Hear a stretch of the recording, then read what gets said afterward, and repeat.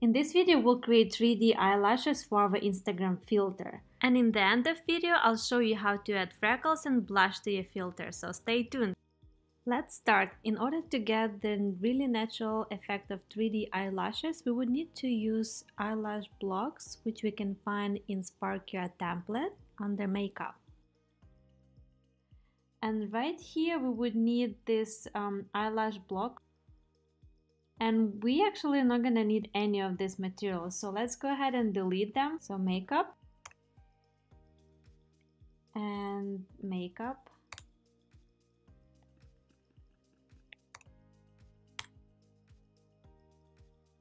and makeup on the blocks.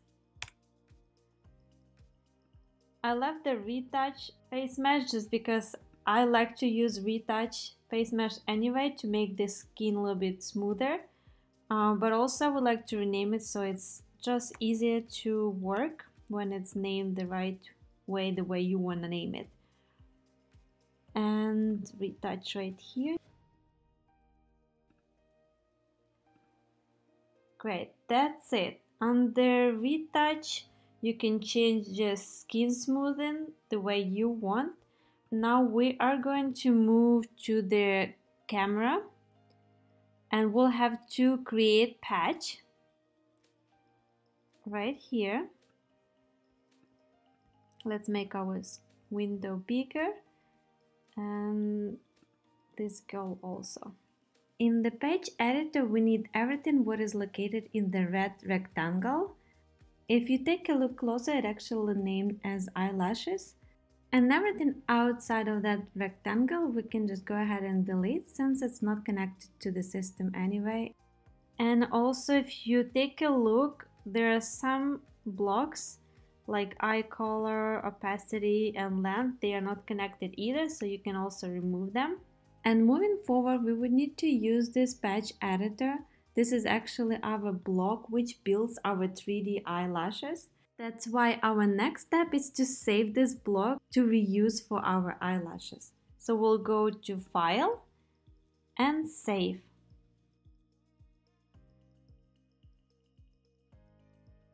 And now we can go ahead and open that block, the one we just saved. And we'll go to Blocks, and under Textures, we'll see this picture for their eyelashes, the one Sparkia used to build their eyelashes. So we actually gonna need to open this picture in Photoshop.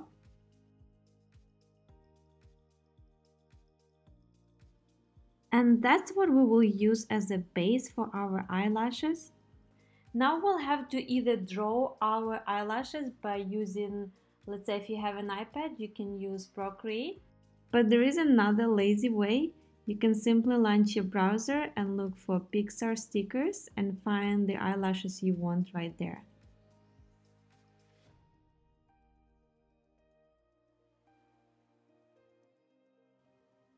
Eyelashes, stickers, and here's a huge selection of eyelashes. You can choose any of them you like and save it to your computer. Right now, let's go back to our Photoshop and rename our first layer. Let's add another layer by clicking on the plus sign on the bottom right corner. We're gonna use this layer just to make our picture more visible. So we'll just add more color to that layer and I will name it color. Just wanna drag it under original. And while it's active, you want to color it. On the left hand side, you're looking for the paint basket tool. And right here, you can choose any color you want. I like the blue, so let's go with blue. And we're just gonna fill it in with the blue color. All right, now it's easier to see the eyelash because before it was just kind of too light. And we would need another layer for our eyelash, and I would name it like eyelash. And at this point, we'll have to add our own eyelash to our Photoshop. And if you decided to borrow eyelash from the PixArt, Right click on the PixArt sticker and copy image. If you have Mac computer, you can just click Command V. Just make sure you are staying actively on the layer which we named as eyelash right here. What we want to do, since it's really hard to see that eyelash we just added, let's go back to original one and let's make opacity like 57 or less. And let's go back to our eyelash we just added. And in the top left corner, we're looking for image, adjustments, and click levels. On this window, we're looking for these three switches right here. And the middle one, we're just gonna drag it to the left. And as you see, the eyelash we have became a little bit brighter. So now we can see at least what's going on. And click OK. If you want to make it even more bright, I would just duplicate the layer. So right click on our eyelash and we're looking for duplicate layer. Yes. And now you see how it's even brighter again. And just to connect these two layers, just choose both of them at the same time. Just Command and choose both of them. And right click again and we're looking to merge layers. Merge layers. And if you want, you can again make sure that layer is actively chosen. You click on image, adjustments, and levels. And you can move this middle switch to the left to double the brightness. Now we have to make our eyelash tilted the same way as original one. So while it's active, it's on the, make sure that we have the eyelash copy actively chosen. And we are going to left top corner, click Edit. And we are looking for Free Transform. Press and hold Shift. And try to rotate this eyelash to the same position compared to the original one.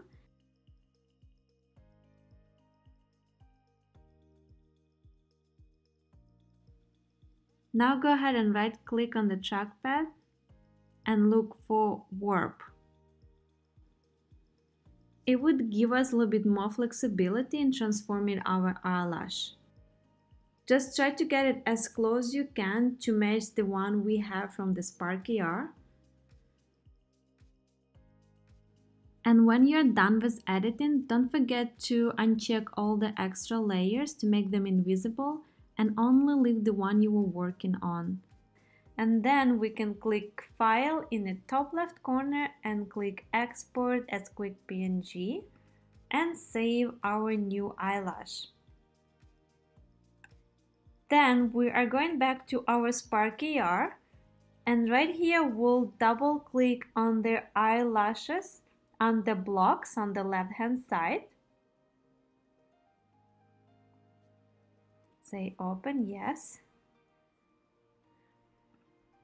And right here we are looking for eyelash matte material on the materials, and we will have to click on alpha to open all the windows, and the texture will have to create a new texture.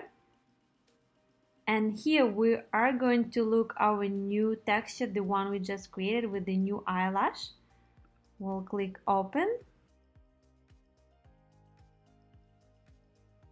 And right here we can actually compare our eyelashes. The one we have, the one we created, is more real and curved compared to the one Sparky R offered. And what we can do, we'll go to the left top corner, we'll click File, Save, and we can exit out this window. By now the system should update your eyelashes in Sparky R, but you can also test it.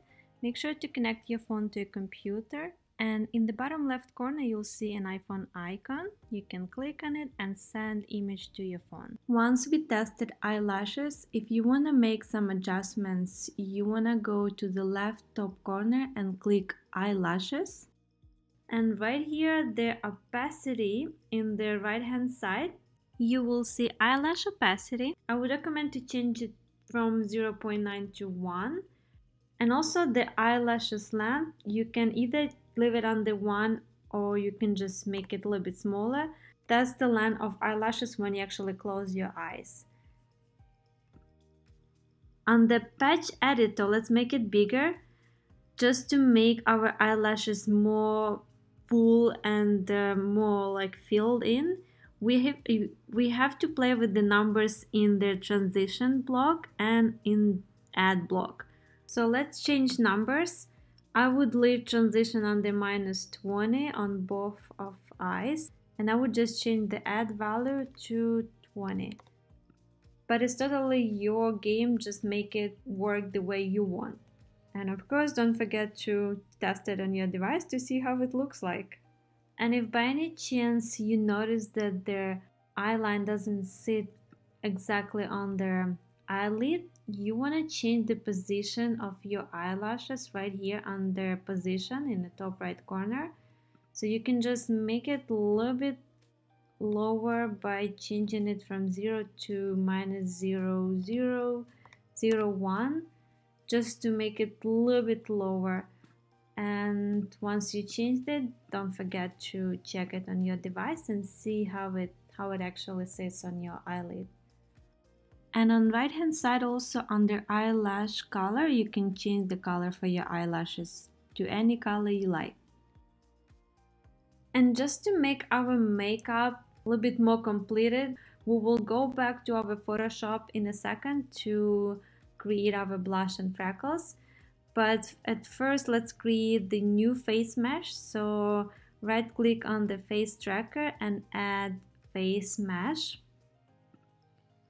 right here, and we're gonna rename it as blush. And right click on our new face mesh and move it right above eyelashes. While it's still active, we'll move to the right hand side and click on plus sign next to materials, and we'll create new material. And let's rename our material to blush freckles to keep it neat. And on the materials, let's click on that material we just created. And in the top right corner under shaded type, make sure you have it flat. And blend mode, we want to change from alpha to multiply. And we'll change opacity, we'll play with it later, but you can leave it like under 50. Use depth test, you want to uncheck it, and right to depth, you want to uncheck it too. And later on we'll add texture once we'll create it. And moving forward, we will have to create our materials for freckles and blush. And we would have to use some face assets. I'll add the link in description. So we need to use this face and we'll have to open it in Photoshop. So right click and open with Photoshop. Let's go ahead and create one more layer and name it freckles. And let's make our face a little bit bigger. We'll choose the brush on the panel on the left side, brush tool.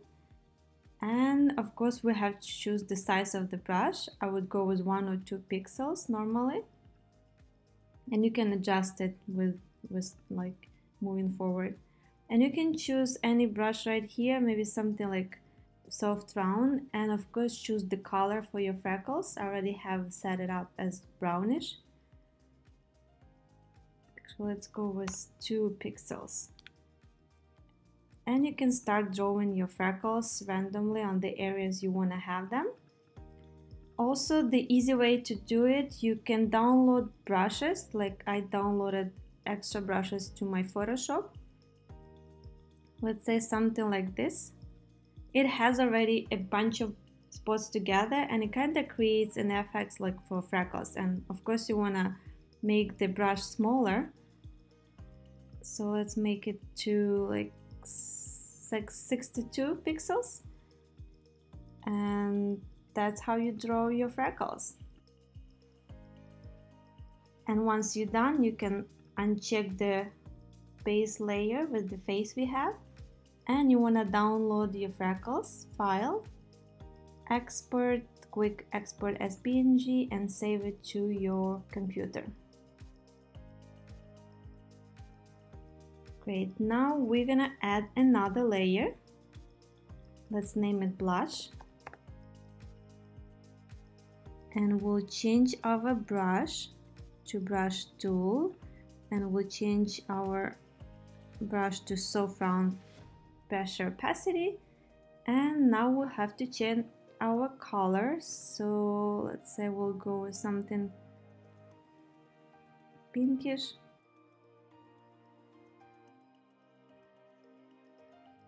And opacity we want to change to maybe like 30, and of course the size of your brush.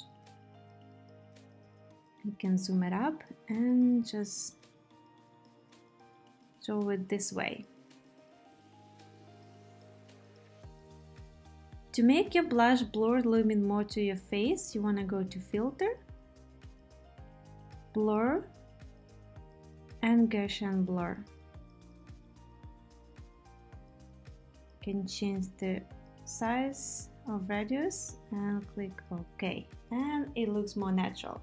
And again, to save our freckles with blush together, we can uncheck our base level, leave our freckles and blush, go to File, Export, Quick Export as PNG, rename it, and save it to your computer.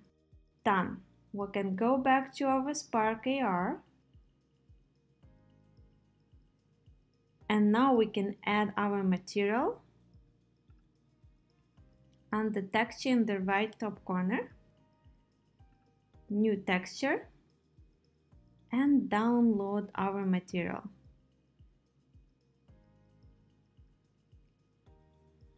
And once it's done, you want to click no compression.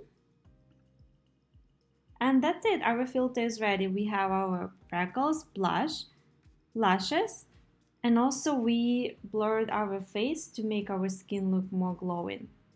You can connect your phone, test it on yourself and see if you like it, and download it to your Instagram.